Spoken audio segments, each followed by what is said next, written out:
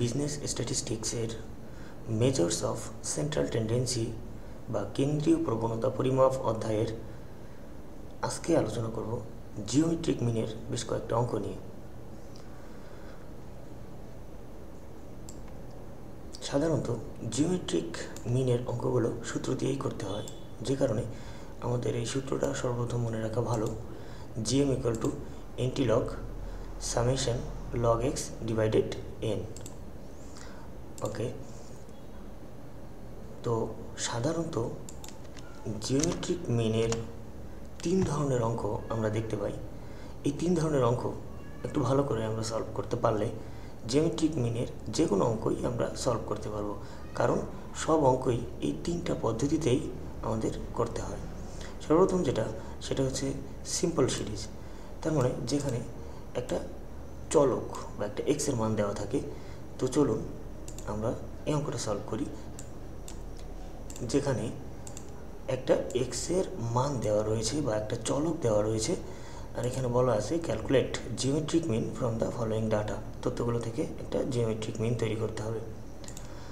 আচ্ছা, তো যেহেতু আমাদের জিওমেট্রিক মিনকে সাধারণত জিএম দিয়ে প্রকাশ করতে হয়, তো GM equal to অ্যান্টিলগ summation log x divided N. তো সর্বপ্রথম আমাদের যেটা দরকার, এই সামেশন লগ এক্সটা আগেই আমাদের বের করে নিতে হবে, তারপরে আমরা এই ফর্মুলাটিতে আমাদের মানগুলো অ্যাপ্লাই করতে পারবো। তো চলুন আগেই একটা শখ করে ফেলি,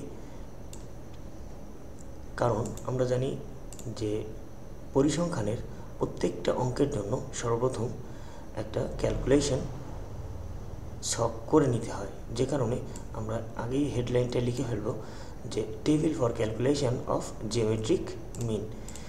এবার যেহেতু আমাদের একটা চলক দেওয়া আছে যেটাকে আমরা এক্স দিয়ে প্রকাশ করলাম, এক্স ইকুয়াল টু এই মানটা আমরা সর্বপ্রথম লিখব, আর আমাদের প্রয়োজন হচ্ছে লগ এক্স। তো এই লগ এক্সটা হচ্ছে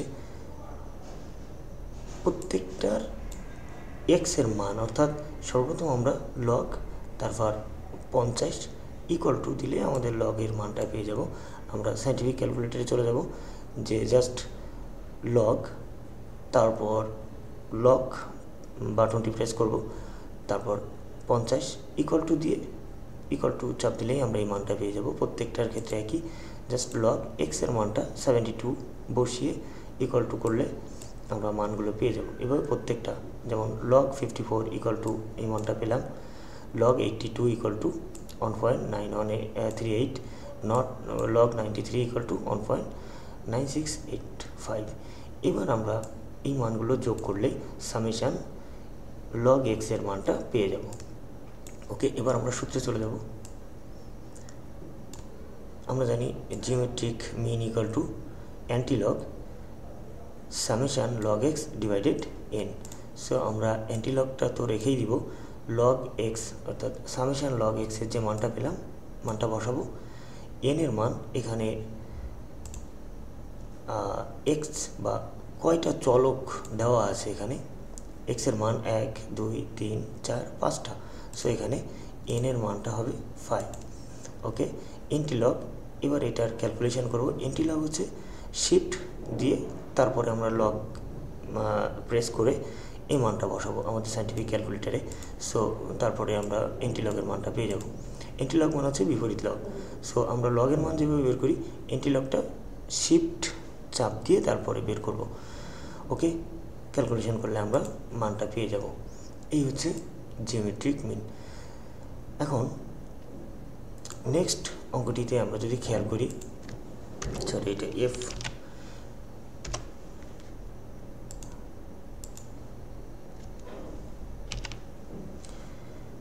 যদি এমন হয় যে অঙ্কে একটা চলক, তার মানে একটা এক্সের মান, পাশাপাশি একটা গণসংখ্যা বা একটা ফ্রিকোয়েন্সি দেওয়া আছে, তো সেক্ষেত্রে আমাদের কীভাবে জিওমেট্রিক মিনটা বের করতে হবে।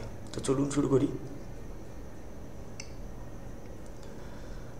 এক্ষেত্রে আগে আমরা একটা ক্যালকুলেশন টেবিল করে নেব, ক্যালকুলেশন অফ জিওমেট্রিক মিন। এখানে আমরা 4টা ঘর করব। একটা হলো এক্স, আরেকটা হলো এফ, তারপরে লগ এক্স, আর এফ ইন্টু লগ এক্স। তো এখানে ঘরগুলো জাস্ট আমরা আমাদের সূত্র অনুযায়ী করব, আমি আগেই দেখিয়েছি। এখানে সূত্র অনুযায়ী করব। এখানে আমাদের ঘর করার আগে দেখতে হবে আমাদের অঙ্কে কয়টা মান দেওয়া রয়েছে। এখানে একটা এক্স এবং একটা এফ দেওয়া আছে, সুতরাং আমরা একটা এক্সের মান একটা এফের মান আগেই করে নেব। এবার আমাদের সূত্রের দিকে তাকাতে হবে যে আমাদের সূত্রে কোন কোন মানগুলো প্রয়োজন। তো এখানে summation F into log x, F into log x যার জন্য একটা ঘর করব, আর এফ ইন্টু লগ এক্স করার জন্য আগেই আমাদের একটা লগ এক্স বের করে নিতে হবে, যে কারণে আমরা দুইটা ঘর করব। এখানে মনে রাখতে হবে আমরা আগে যে সূত্রটা করছিলাম সেখানে শুধু summation log x divided N, কারণ এখানে কোনো গণসংখ্যা ছিল না। বাট যখন গণসংখ্যা থাকবে তখন সূত্রটা সামান্য একটু চেঞ্জ করে নেব, শুধুমাত্র এখানে একটা এফ গুণ হবে, অর্থাৎ N T log summation F log x divided N হয়ে যাবে সূত্রটা। তার মানে যেখানে ফ্রিকোয়েন্সি থাকবে না সেখানে ফ্রিকোয়েন্সি হবে না, অর্থাৎ লগ এক্স ডিভাইডেড এন হবে। আর যখন ফ্রিকোয়েন্সি থাকবে তখন F into log x divided N, সূত্রটা জাস্ট এমন হবে। এবার আমরা লগ এক্স বের করব, আর এই লগ এক্সের সঙ্গে ফ্রিকোয়েন্সিটা গুণ করে আমরা এফ ইন্টু লগ এক্স বের করে নেব। এবার এগুলো যোগ করলে আমরা সামেশান এফ লগ এক্স এর মানটা পেয়ে যাব। তারপর আমরা সূত্রে জাস্ট অ্যাপ্লাই করলে আমাদের কাঙ্ক্ষিত উত্তরটা পেয়ে যাব। ওকে, এবার দেখব যদি এখানে সরাসরি একটা চলক বা এক্সের মান না থেকে যদি একটা শ্রেণী বা ক্লাস দেওয়া থাকে তাহলে কীভাবে সলভ করতে হবে। তো চলুন সেটা শুরু করি। এখানে দেওয়া আছে find out geometric mean from the following data. Wait 100 থেকে 104, 105 থেকে 109,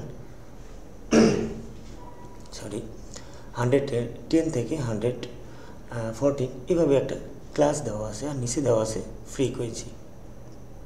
তো আগের অঙ্কগুলোতে ক্লাস ফ্রিকোয়েন্সি কিছুই দেওয়া ছিল না, একটা চলক একটা ফ্রিকোয়েন্সি দেওয়া ছিল।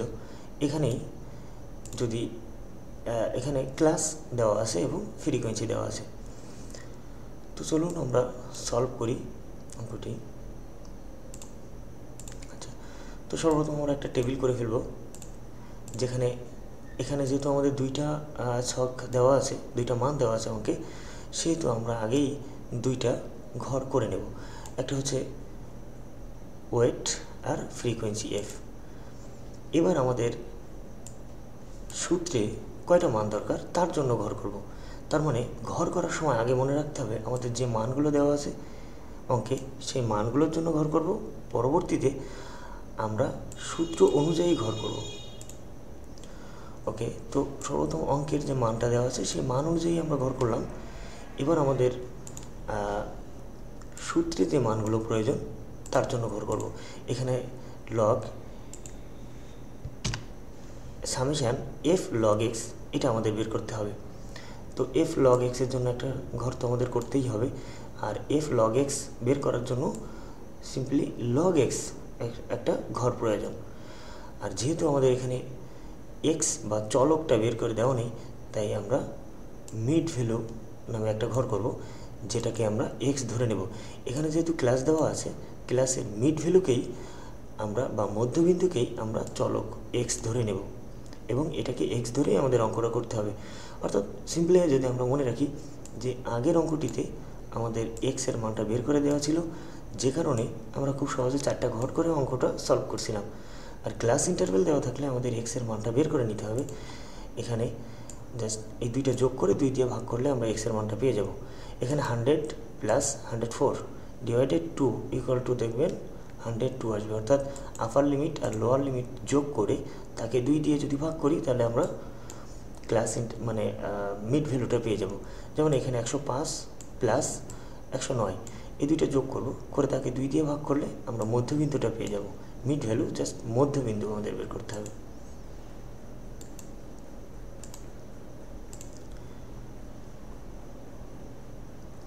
আচ্ছা, এখানে 110